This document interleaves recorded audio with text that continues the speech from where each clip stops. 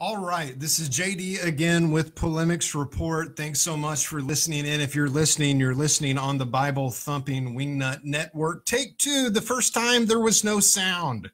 Can you guys hear me? I hope you can. We got a lot of stuff to talk about on today's program. Tell me if you can hear me. I sure appreciate it, you admins, and thanks to all the admins for allowing us to do what it is that we do. I sure appreciate it.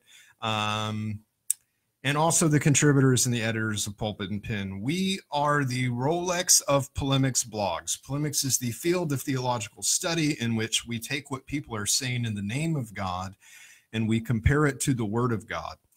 In other words, polemics is the field of theological study in which we say, what? All right, so if I could put polemics into a facial expression, polemics would be this. If you can't see that because you're listening on the RSS feed, you're listening on Apple iTunes, the Bible Thumping Wingnut RSS feed, or your favorite podcatcher, you should watch live so you can get the polemics vibe via facial expression. Again, it's, oh, doesn't make any sense. That's exactly what polemics is. It's a little bit of skepticism, as the Bereans were more noble than those in Thessalonica, because they were taking what the Apostle Paul was saying and they were comparing it to the Word of God, the Old Testament scriptures. And so when someone stands before you, either in real life behind a pulpit at church on Sunday morning, or a lectern on Sunday evening or Wednesday, or virtually via Facebook or the internet, you take what they're saying and you ask yourself, is this legit? Is this really what God is teaching us? Hebrews 6 tells us to train the powers of our discernment with constant practice so that we might be skilled in the word of righteousness. So discernment is something that can be trained. It can be something that is taught. And so my desire through Polemics Report and Pulpit and Pen is to teach people just how to have a healthy dose of biblical skepticism, not in regard to the scripture, but in regard to what people say the scripture says. Is that a thing? Is a question that we repeatedly ask over and over again. I've not been with you. The reason is because we had a security issue that jeopardized the safety of me and my family. And so I've been dealing with that for going on 3 weeks now. And so it was a rather serious matter. I'm wondering how much a cult had to do with it.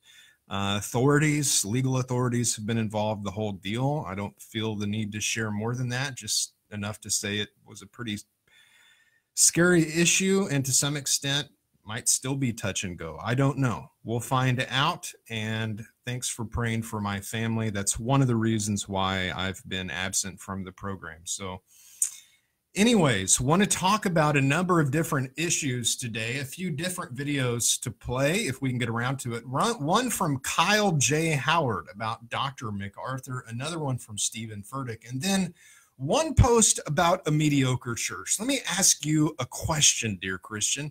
Is your church, dun, dun, dun, mediocre? Do you have a mediocre church? Is it not all that it could be? Is it not self-actualizing its potential? Is it not audacious and radical? Do you have a mediocre church?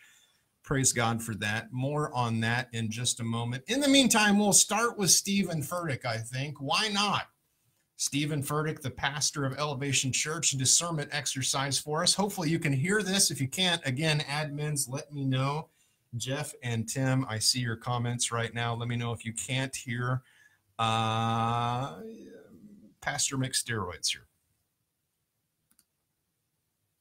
The power of God was in Jesus. The healing power of God. The restoring power of God. The same power that made demons flee was in Nazareth, but Jesus could not release it because it was trapped in their unbelief. All right, so the part that he just made up about because it was trapped in their unbelief, that is what we call eisegetical. And so instead of taking something out of Scripture, he is then shoving that into Scripture. And so what he's referring to is Mark chapter 6, verse 5. I'll get to that in just a moment, but I'm going in the meantime to let Steven Furtick continue. And there's one thing that even Jesus can't do. One thing that even the Son of God can't do. Even Jesus cannot override your unbelief.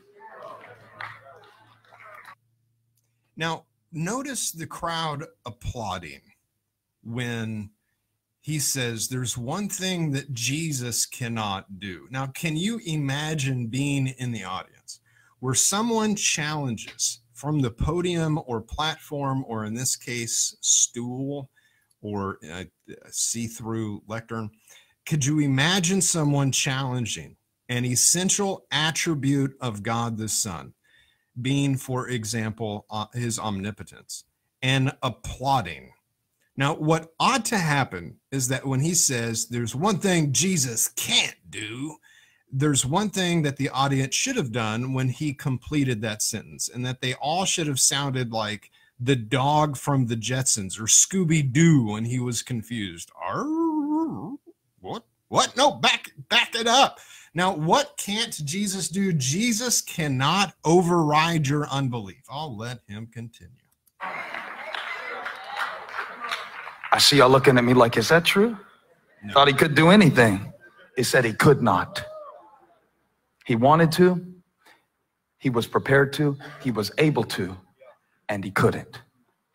The power of God was in Nazareth, but it was trapped in their perspective.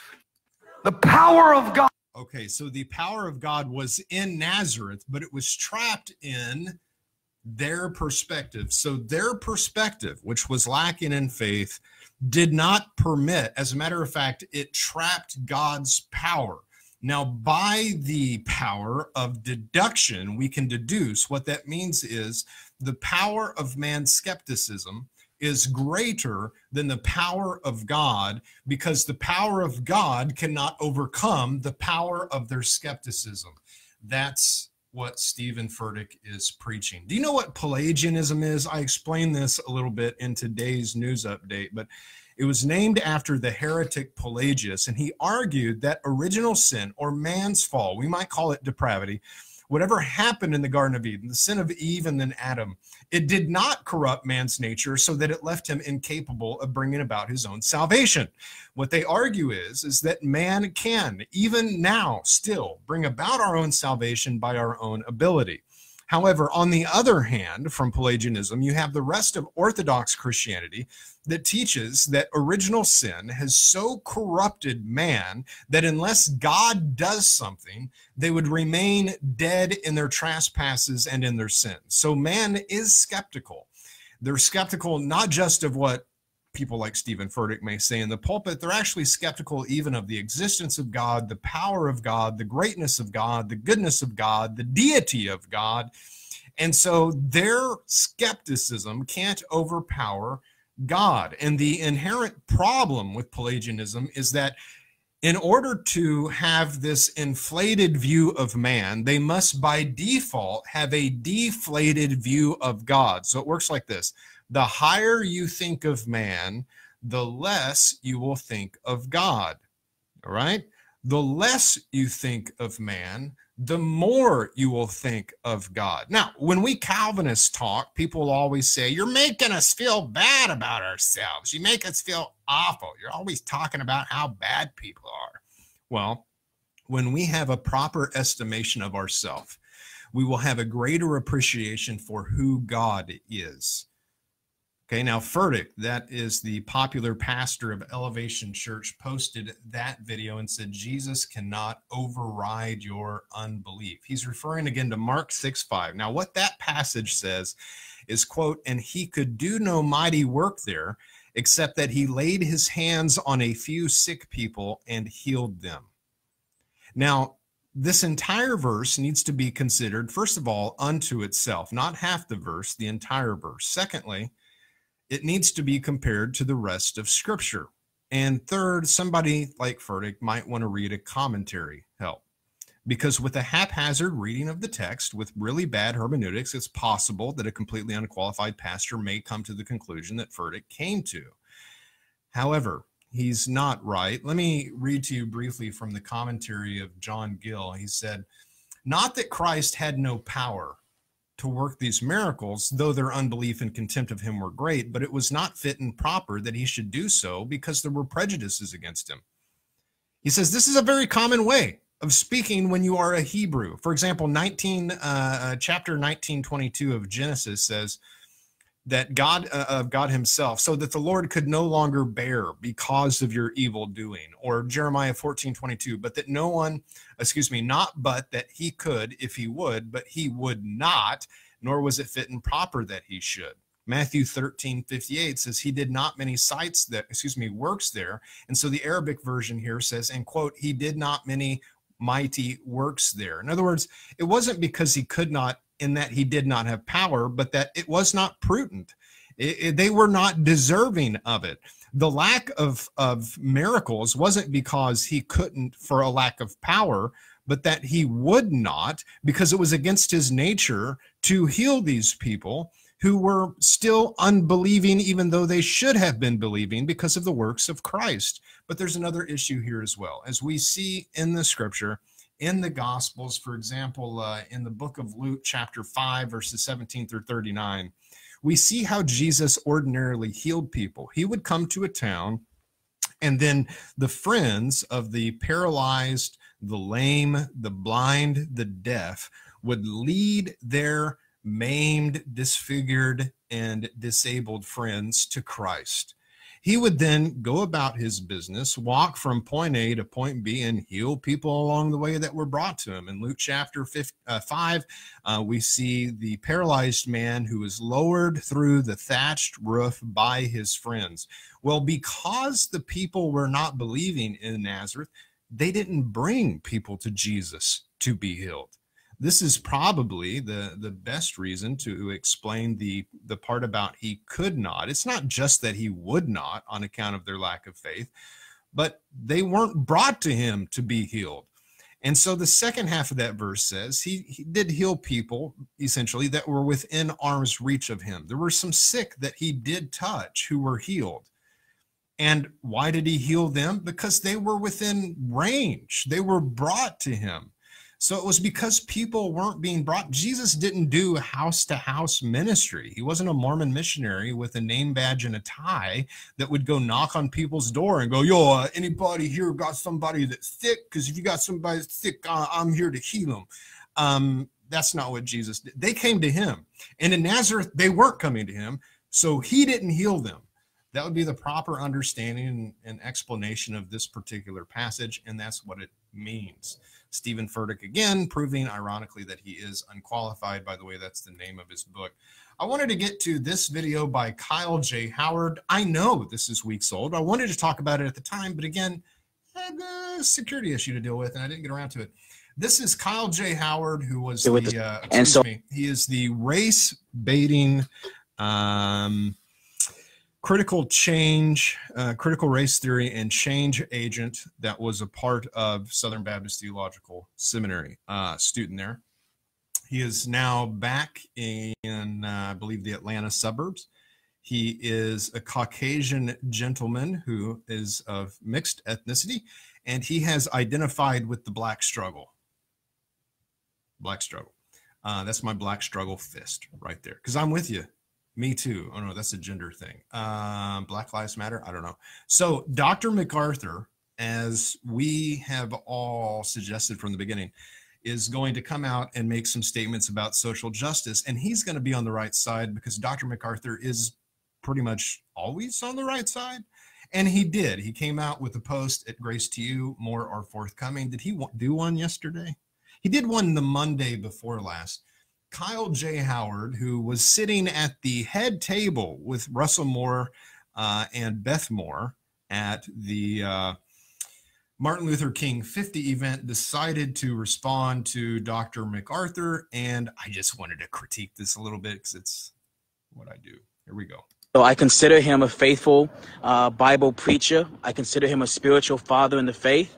And the Bible is very clear that younger men are to speak of older men as spiritual fathers, even when they're saying something critical. And so despite how I may be feeling the frustration I may be feeling personally, I want to be clear that MacArthur, I admire MacArthur. I'm thankful for MacArthur, and I want to strive to speak in a way that doesn't undermine the reality that he is a spiritual father. Now, this guy said that he was like a Crip or a Blood, I forget which. He was a gangbanger in Atlanta. It was a secret. Nobody knew he was a gangbanger. His family didn't know, his girlfriend didn't know, but he was totally gangsta back then. He was a gangsta in Atlanta. Well, it turns out both of his parents are attorneys. He was raised in an upper class household. He has benefited from his own white privilege, but again, he identifies with the darker melanin count, I guess, that is a part of his DNA. And so, in spite of his white privilege, he is greatly discouraged at what MacArthur would say. And again, I'll let just an explanation of who he is. He is an ex-gang member, and this is Kyle J. Howard. To me. With that being said, I found the article. Also, he was afraid to be in a room with James White. Just a reminder. Very interesting, and also in some ways very helpful. He lays out some concerns that he has, and in many ways makes a clarion call regarding the need to fight or battle against a new false teaching that is entering the church right now. And that false teaching is a form of a social justice issues. And as I read the article, I agree with him on what he says. The thing that's interesting to me, though, is that I didn't know who he was talking about. And it seems... I don't know why you're rambling, Kyle J. Howard. He's talking about you. To me, as I was reading his criticisms, as he talked about those who are demanding individual reparations from other believers, he talked about those who believe that individuals to repent for the sins of other individuals and their ancestry, and he talked about how these things are legalistic. And as I'm listening to him, in one sense, I can amen what he's saying, like, yeah, we need to get rid of these things. But at the same time, I wasn't sure who he was actually talking about. You. He's talking about you. To me, it seemed as if he was talking about ghosts, no one who actually truly exists. As I've been following and I've been engaged in these conversations for some time now, and I don't know anyone who actually believes the issues or the concerns that John MacArthur seemed to have in that article. Really, really. Kyle J. Howard is unaware of anyone insisting that we repent for the sins of our ancestors. Really. That's the case. Sorry. Jeff's making me laugh in the comment box. Yes, we pent. Let me pull up that post real quick. Pulpit and pin. Let's go to the Rolex.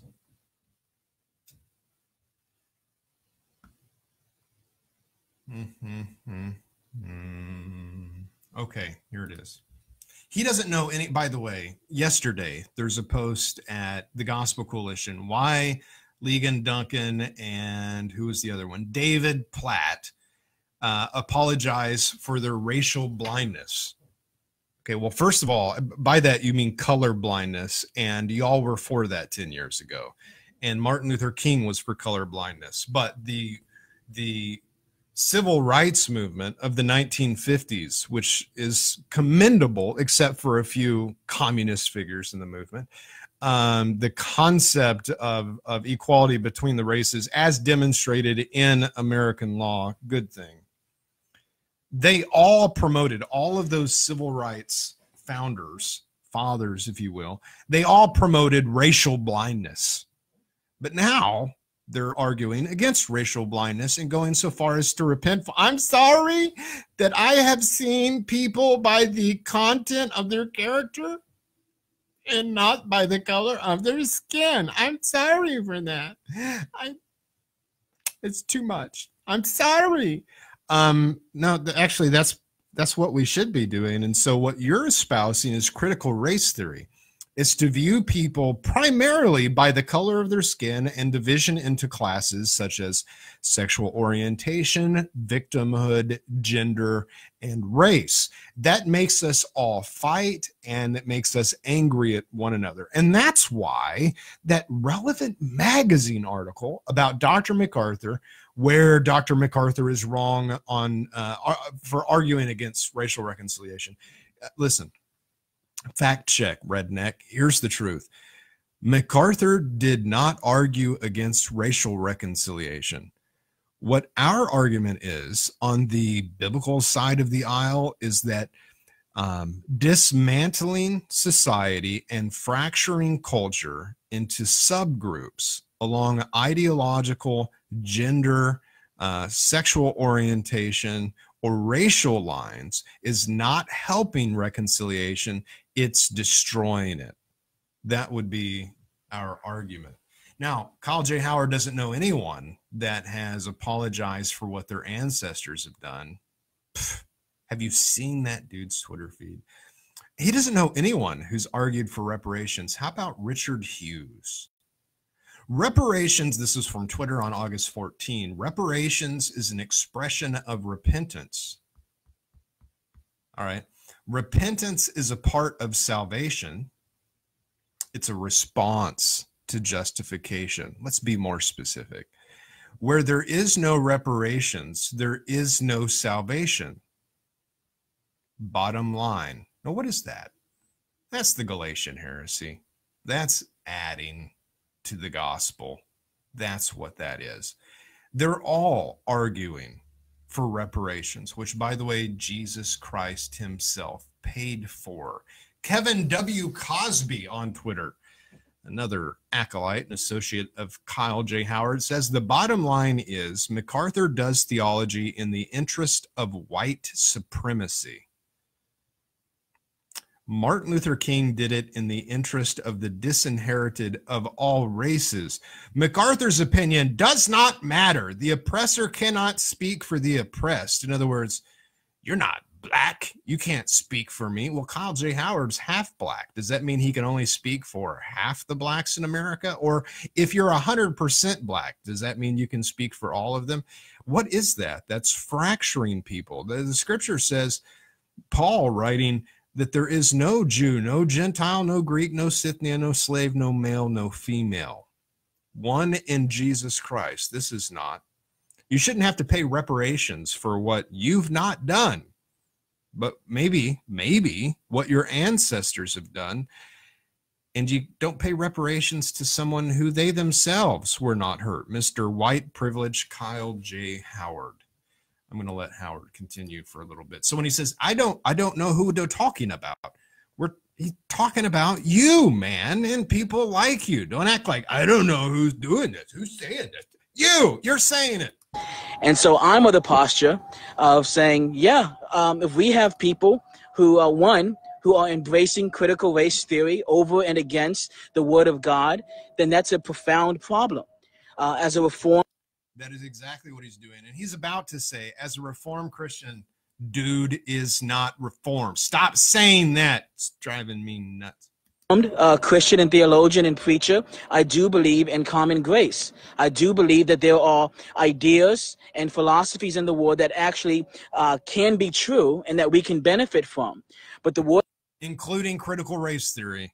Word of God, God's word, God has spoken. His divine word is the bedrock of the Christian faith, and we should never substitute any truth within God's word for any worldly philosophies whatsoever. And so if there's anyone who is embracing critical race theory over and against Christian theology. No, we're not necessarily, I'm not necessarily saying that you shouldn't replace the gospel with critical race theory. What we're saying is it shouldn't even be an additive to the gospel. Listen to the wordplay here. He's saying, listen, I don't think that anybody should replace the gospel with critical race theory. We're not talking about you're adding to. That's the Galatian heresy. It's not taking away the work of Christ. It's adding to it. The critical race theory is opposite the gospel that brings people from every tribe, tongue, and nation into one and gets them to stop griping about being Scythians or slaves. We have a deep and profound problem. If there's anyone who within the realm of is engaging in justice within the realm of the social realm and is arguing that an individual is responsible for another person's individual sin, then there's a misunderstanding of the. This is wordplay too. What they argue technically is that we're responsible for societal sin. All right. So to be clear, they typically don't argue that I personally am responsible for the sins of James Boyce or Basil Manley, to speak of Southern Baptist founders who were slaveholders and who Albert Mohler's seminary and undergraduate college are named after, and buildings are named after, and so forth. What they're arguing is we're not held accountable for individual sins. We're held accountable for societal and cultural sins. At which point I say, that's not how that works either. Gospel and the gospel's implications there, and we need to engage and we need to lovingly correct those who may be coming up with those ideas and explain to them that no, we are held account for all sins, and we are culpable for all sins, and we are called to repent from all sins and believe in the gospel. That's a very interesting issue, other than talking about the government. So if we're talking about, has the government faithfully provided faithful restitution for the theft that it has committed against indigenous Americans, as well as what it has, the wealth that it has obtained through the slavery of blacks? That's a justice issue. Well, a third of the wealth of the South was confiscated in the Civil War in the Emancipation Proclamation. A third of the wealth that was on the books in the South was illegally and unconstitutionally confiscated.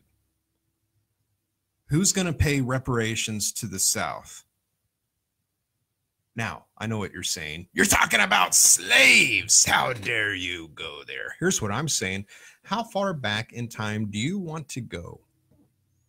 Can Kyle J. Howard prove that he has in any way been abused or maligned genealogically? I believe his mother is from a different continent. Were his relatives brought here in the African slave trade? I don't know. Do we have to go on the MormonAncestry.com to figure that out? Love makes no list of wrongs.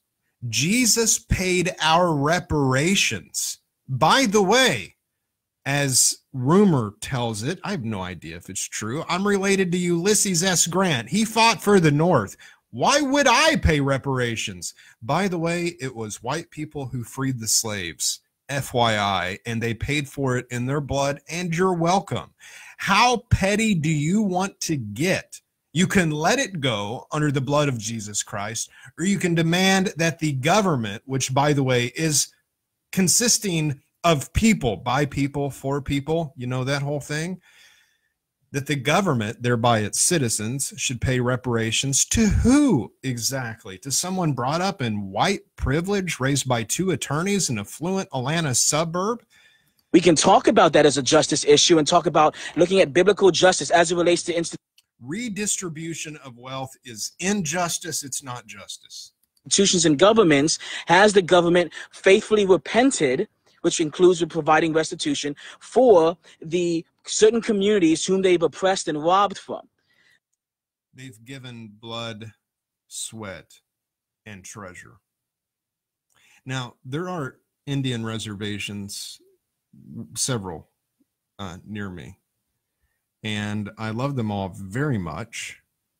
And I do Bible study in one and preach at the other, and one for many years, and I am under the firm conviction that Native Americans or First Peoples, First Nations, whatever, Indian folk have been mistreated by Caucasians gravely in the past, for sure, no doubt. There's an excellent documentary called Water Busters that somebody ought to write about, or excuse me, watch. You ought to watch Water Busters, about the Missouri dam project. I think they built 17 dams up and down the Missouri River on native lands, flooding native lands. Absolutely atrocious. But I know this: if I go to preach the gospel there and they demand reparations from me and from the American government before they respond to the gospel, before they respond graciously, listen, before they have ears to hear and eyes to see, and that is if they could prove that somehow I was responsible for the dam project that flooded their land, and that they were the ones and not relatives in the distant past who had created these problems or suffered from these problems.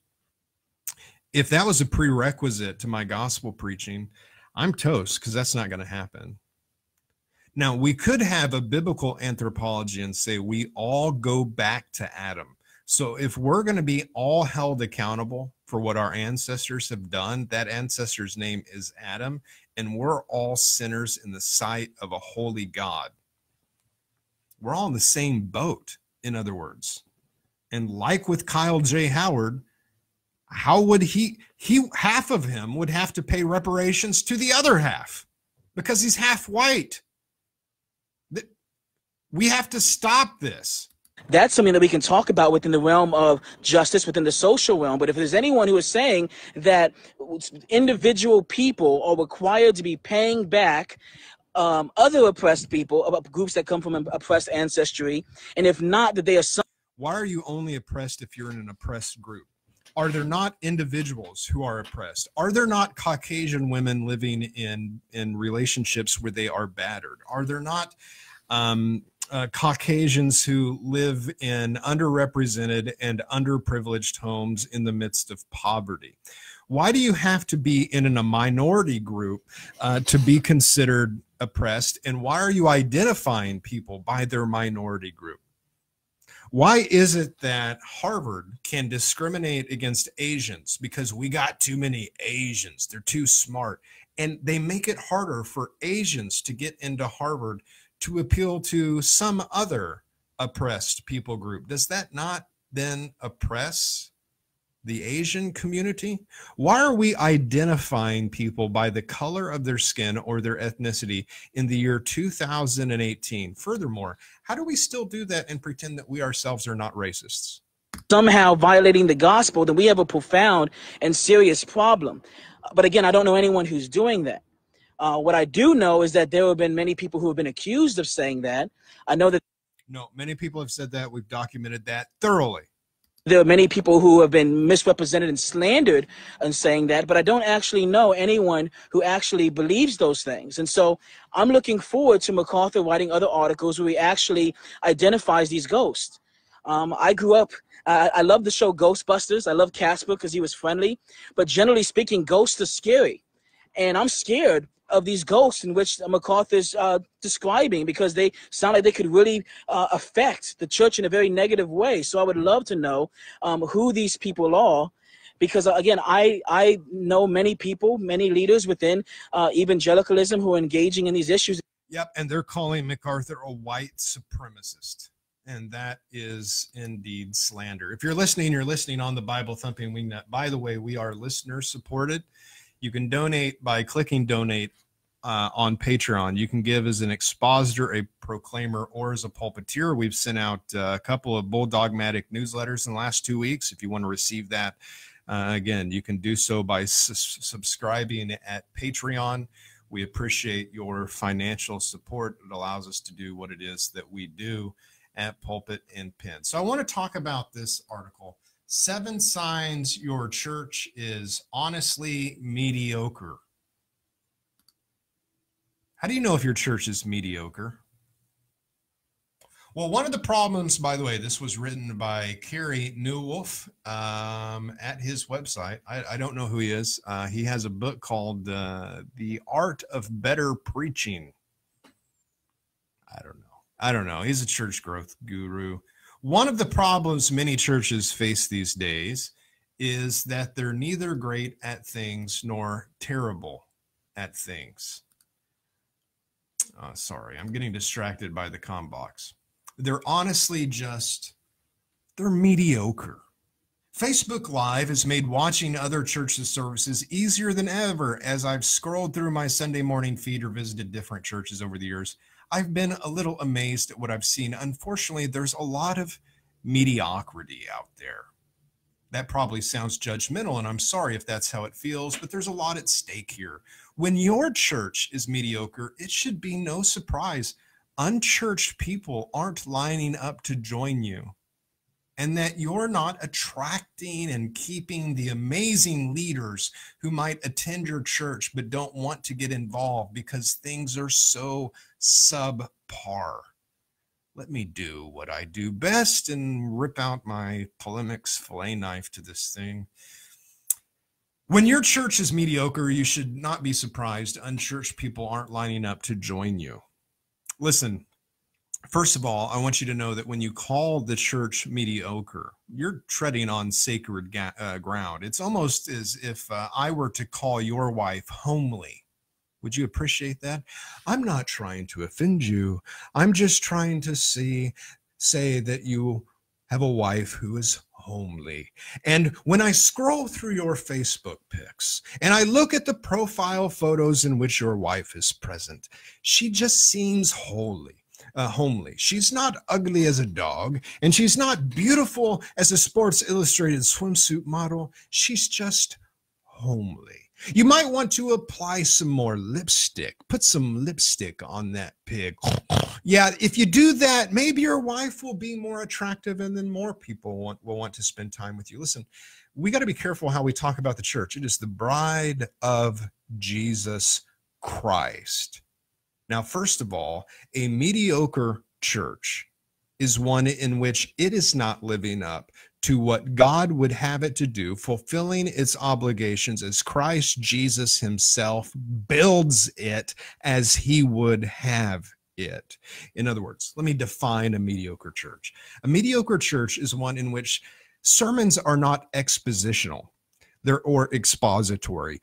They don't take the scripture and pull out the meaning. They don't explain the meaning of the sacred writ. It is one in which scripture is not read at any length.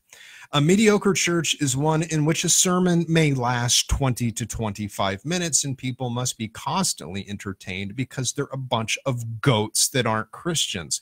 A mediocre church is one in which the quote-unquote worship service is nothing but an entertainment-driven spectator sport in which people who are performers get up and sing to lost people like they were Jesus' girlfriend. That's a mediocre church. A mediocre church is one that doesn't exercise any discipline and they're as wicked on the inside as the rest of the world is on the outside. That is a mediocre church. Now, a church that is not mediocre will have a sermon that lasts a while because it's a special time in which God, the Holy Spirit, uses a man to preach God's word to feed, edify, and equip the saints with scripture.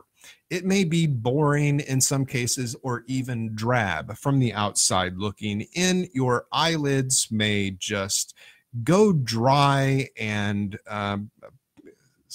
get crusted over with boredom from, again, the outside looking in. In a mediocre church, songs are sung to glorify God irrespective of how the audience themselves feel about it. In a mediocre church, the question is, was God glorified by that? Not, how did you feel about that? In a mediocre church, children are catechized, not entertained. In a mediocre church, discipline is done so that wolves don't devour sheep and goats aren't free to roam in with the sheep, allowing them to take some outside of the fold. In a biblical church, in a, non-mediocre church, we see God being glorified and man taking second place to the Almighty. In a non-mediocre church in God's eyes, you would be surprised to see quote unquote unchurched people. By the way, that means lost people lining up to join you. Do you know why they use the term unchurched? Because when you step into Elevation Church or Perry Noble's new cult or what have you, when you step into Andy Stanley's church, what you find is the people there are just like the people outside. They're lost. That's why they're there. Saved people don't hang out at Steven Furtick's church. They don't. You don't have Christians in any volume hanging out at Joel Osteen's church for any period of time. Yeah, Christians may wander in there, new believers that don't know much. The Holy Spirit will soon lead them to the knowledge of truth and take them out. You should be surprised when you see quote unquote unchurched people lining up. But that term unchurched, it's a necessity. They use it because they can't say lost people because A, that's terribly judgmental, calling people lost. We'd rather call them unchurched. And secondly, what they mean is people that don't show up and attend here, because they can't call someone saved or the elect of God or the beloved of God. They can't make that synonymous in their viewpoint with church attendees because that doesn't describe their church attendees, most of whom are lost. He says, we shouldn't be surprised that unchurched people aren't lining up to join you or that you're not attracting and keeping amazing leaders who might attend. Let me stop here for a moment. I wish my church had more leaders. Who doesn't? We all want leaders. But if someone is there for the show, for the production value, for the entertainment value, if they're there because of the sermonettes for Christianettes that will inspire them to live better lives, but not for the exposition of Scripture, the last thing I want is for them to be a leader in the Church of Jesus Christ. I want them to kneel before God and get saved. So if you're not attracting the right leaders because you're not honeypotting them well enough with things and stuff and bright shiny objects and flashy lights, that's not the type of leader you want anyway. He says, don't be discouraged. Every leader in every church can be great at something regardless of size, budget, or location. So it's not a question of being a large church or having $1 million. It's a question of discovering what you can do well and how you can best express the mission of the church at the local level, at which point I ask the question, what is the mission of the church? It is to make disciples. That is the Great Commission. God makes converts. We make disciples. We take baby Christians. We turn them into better Christians. Yes, we evangelize outside the walls of the church in terms of the lost, and we evangelize ourselves by preaching the gospel to us every Sunday. But the church is an ecclesia, a called out assembly of believers. And our job within the function of the local church is to take baby believers and raise them up to maturity. That's the goal. That's the mission of the church. I don't think that we, that is you listeners to the program and myself, I don't think that we see the church as having the same mission as this. That's my assumption. Sorry, I'm distracted with all of my technology. Number one, here's the list. Just a moment. Number one, you have non-singers singing and bad players playing. One sure sign you've settled into mediocrity is that your music team, you have non-singers singing and bad players playing. We've all seen that happen. Singers are regularly off key or flat. Musicians are struggling to keep up with chord changes or can't quite get the rhythm right, all the while being glued to their music stands. And the only people who seem to be enjoying it are the people on the music team. Everyone else is wincing or zoned out or has become so used to it, they're now a part of the problem. All right. The scripture tells us to make a joyful noise unto the Lord. And I believe that God is glorified by excellence. So if you preach as though you're preaching the oracles of God. Give it all you got. And if you're going to worship, give it all you got. To give attention to God, not draw it to yourself. No guitar riffs to show off your skill. Those leading the worship are there simply to assist congregational singing. And the beautiful thing about congregational singing is that the voices, all of them corporately together, become one voice before God. Because the good voices make up for the really sucky voices, and they're all brought together in one voice before God. And the worship, quote unquote, team should be doing nothing but facilitating corporate worship. That's what we ought to be doing. It shouldn't be about the best, the brightest. We're not here for your entertainment. If people are phasing out, the problem is not that your music team is subpar. It's that they're probably lost because they don't consider the worship of a holy God to be compelling. Give me some more music. I want to hear some better drums. That needs more cowbell. I gotta have more cowbell. No, your heart isn't right before God. That's the problem. And he says, listen, the reason is because too many churches leaders value inclusion over gifting. In other words, they're including people that really aren't that good. Listen, clearly, if someone is going to play the guitar, the piano, the organ, the mandolin, the violin, the harp, the cello, the whatever, if that's going to happen, they actually do need to know how to play those things. But let me make this very clear, especially if you're dealing with a church with limited resources and you don't have that many talented people. I want to assure you of this. Those song leaders that I grew up with in the small Baptist churches where I was raised, the ones who couldn't keep time or rhythm very well, the ones who sing slow songs too fast and fast songs too slow, the ones who didn't know what this was because they were hillbillies and were never classically educated, but they just knew they were supposed to be waving their hands. The people that were put at the back of the choir because they weren't very good, but they were included. Let me make it clear to you. Scripture tells us to make a joyful noise to the Lord. And someone like that, who would never make it on stage in a megachurch, singing and worshiping in spirit and in truth, is infinitely more glorifying to God than the most polished presentation or performance ever done by Hillsong, Jesus culture, or elevation music.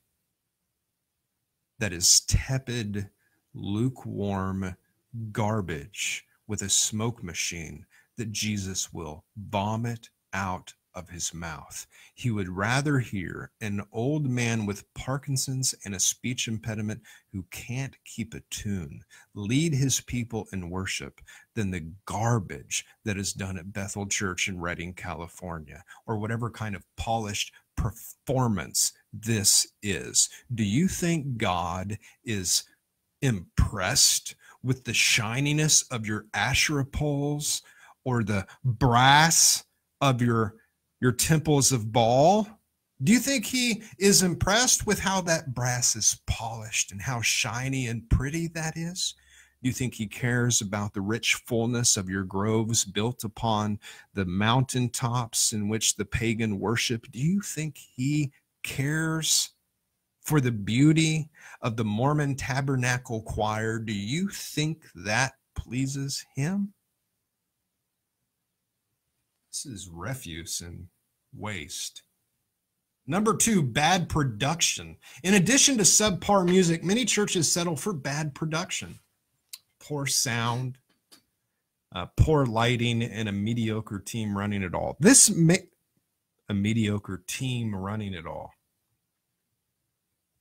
Oh, that one touched me close to home there, because the ones in the sound booth at the Fellowship Baptist Church is my daughter and a young woman who I pretty much feel to be my daughter. You calling them mediocre? Are you calling my daughter mediocre? Or the girl that lives down the street who I watched grow up? Shame on you. You calling the volunteers in all these little churches subpar? I have no idea how the equipment works. Most of the people in the church don't. I don't have a sound engineer.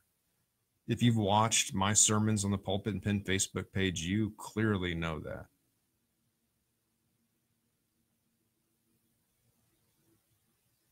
I believe that God is glorified. Don't you? Some don't. You're better off to have a few good tech things than to try to do many things poorly. Most churches overshoot their ability trying to get as much possible with very little money. When faced with limited resources, and we all have limited resources, investing in a few quality pieces always beats buying a lot of cheap pieces. It's also important to find people who know how to run what you've bought, or even to invest a little to bringing in an expert who can try. You know what this makes me want to do? It makes me look at the Campbellites with their a cappella worship and say, maybe those crazy Campbellites are right. Maybe Alexander Campbell was onto something. And then I'm like, no, he wasn't. But maybe just for a moment, we should stop and consider. I would rather have a cappella worship with absolutely no production, quote unquote, production whatsoever, than to have this. Now, this guy's hypercritical when it comes to production value. Do you think he would tolerate an attitude this critical when it comes to doctrine or theology? Nah. He'd put those people underneath Mark Driscoll's bus. 3, school play quality live streams. It's great to see many churches go online, and many churches, big and small, are now streaming their service. It's so easy to do. But you got to ask the question, would you watch it? Honestly, I bet a lot of the time the answer is no.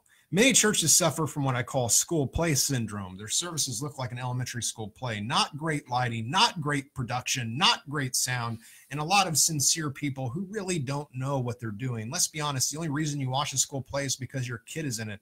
And the number one question you're asking the entire time is, when will this be over? So here's the question. If your church service looks like a school play online, why are you broadcasting it?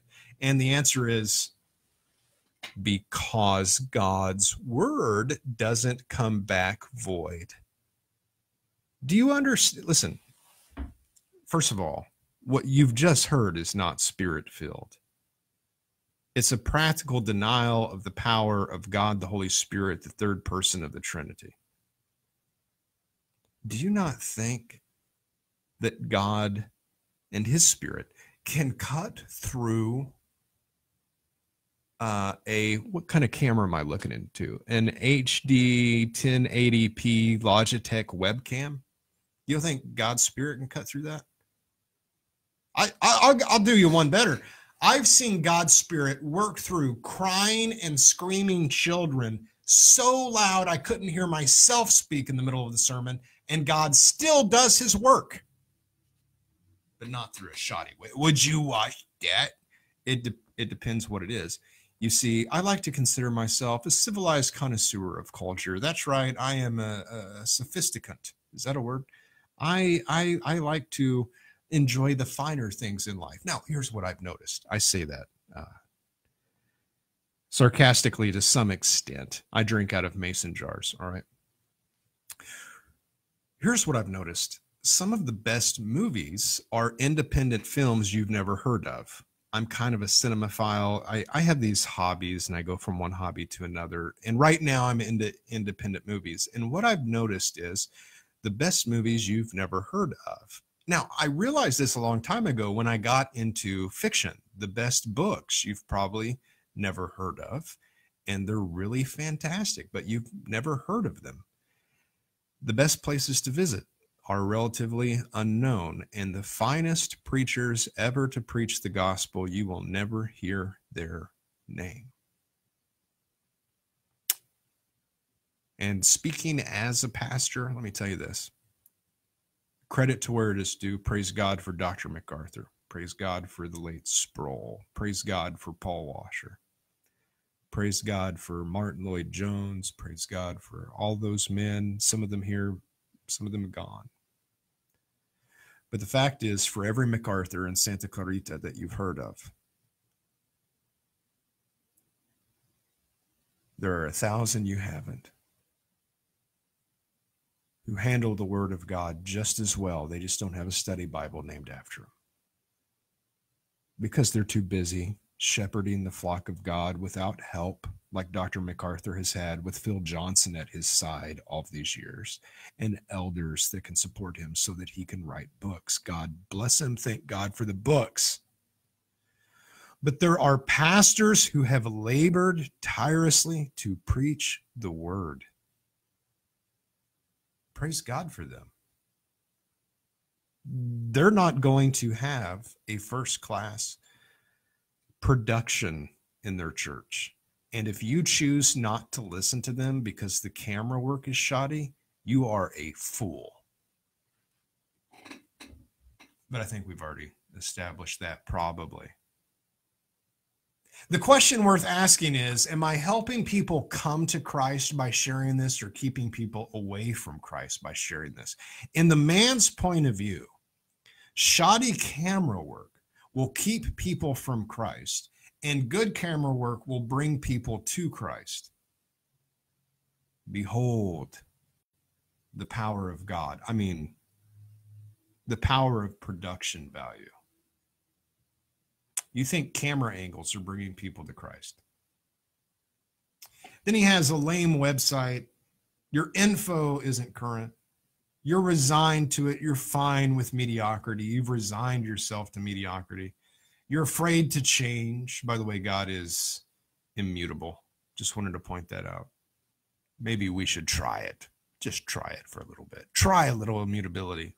It's an incommunicable attribute of God, but maybe we could shoot for it. Instead of be changing every 6 months to chase after the latest fad. My friends, I encourage you to understand that if you define mediocrity the way this man does, it's okay to be mediocre. Your church isn't perfect. It's not flawless. It's not polished. Real people live there. Real people attend there. It's really false advertising to present the image that everything is perfect. If you go to a place on Sunday morning where you're accompanied by fellow saints and the word of God is opened and preached to on a relatively efficient and effective manner, the word of God isn't totally butchered and taken out of context. The body of Christ symbolically in the bread and wine is dispensed as a means of grace. And the congregation lifts their voice in one voice to sing psalms and hymns and spiritual songs. Discipline is kept. The hard things are done.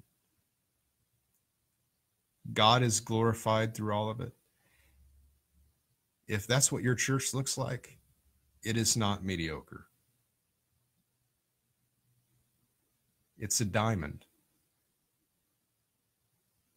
It's a jewel.